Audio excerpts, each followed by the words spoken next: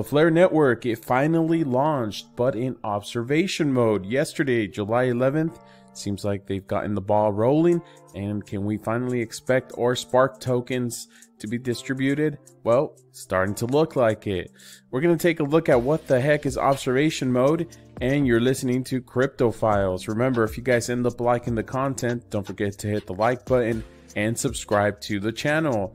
Well, I didn't really care for it, but today I logged in and it looks like the Flare Twitter account went ahead and tweeted this yesterday. A final audit of the token distribution smart contract code is taking place.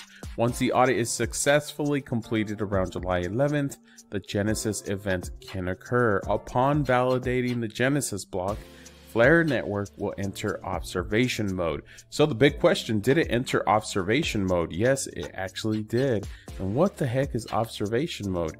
Well, we're going to take a look at that, but here's a following tweet that says, at Genesis, the Flare Foundation will operate all network validators. This is very important.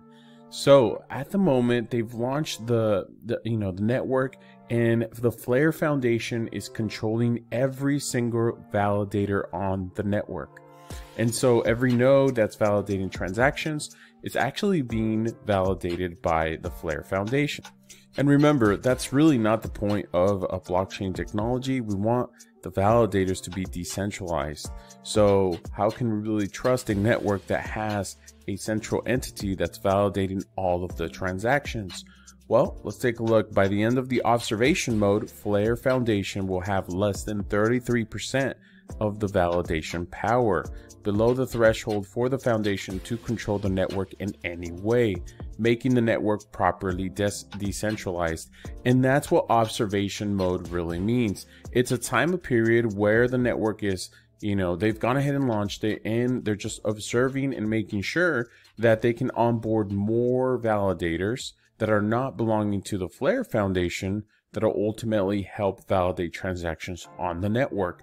Now, by doing this and finally doing the airdrop after the Flare Foundation doesn't control more than 33% of the validation power, then you can say that the network is truly decentralized. And that's what's going on at the moment.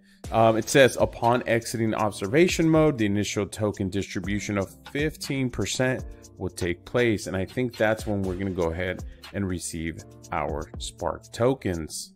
It is at this point that self-custody token recipients will be able to access and use their tokens, and that exchanges can distribute the tokens to their users. So if you have a self-custody wallet and you had participated in the snapshot that was taken in the year 2020, way back in December, then you will have custody of your Spark tokens. If you participated with a qualifying exchange such as Binance or Coinbase, they will release those tokens to those exchanges, and then they will go ahead and distribute those to the users. So you probably want to keep an eye out for any news in regards to exchanges distributing the Spark tokens after the Flare network exits the observation mode. And just remember, as soon as it exits observation mode, then they'll distribute the 15%. So let's take a look at the rest of the rollout. And here's a quick Google on FTSOs, because FTSOs are what are needed to be onboarded onto the Flare network in order for them not to hold the validation power. So here's what it says. A little talked about feature of the Flare networks is the Flare time series oracle. It's the heartbeat of the network, outputting various token pair prices such as XRP and Spark token, which is FLR. It's outputting the price. Flare networks needs data from outside of its own network, specifically price data of various token pairs. And so these FTSOs need to be onboarded in order for them to serve as validators. 8 weeks until that point at which sufficient validation power has passed to external validators such as that of the Flare Foundation is no longer in control of the network, no more than 33% as we said, then they'll look into the public token distribution event and the further distribution. So Upon exiting observation mode, the initial token distribution of 15% will take place. It is at this point that the self-custody token recipients will be able to access and use their tokens, and that exchanges can distribute the tokens to their users. And so let's take a look at the rollout here, and what does it mean and how is voting going to take place? Well, we can see here that 75% of the initial 15% token distribution is completed. That doesn't mean that you're going to receive 75% of the initial 15% distribution.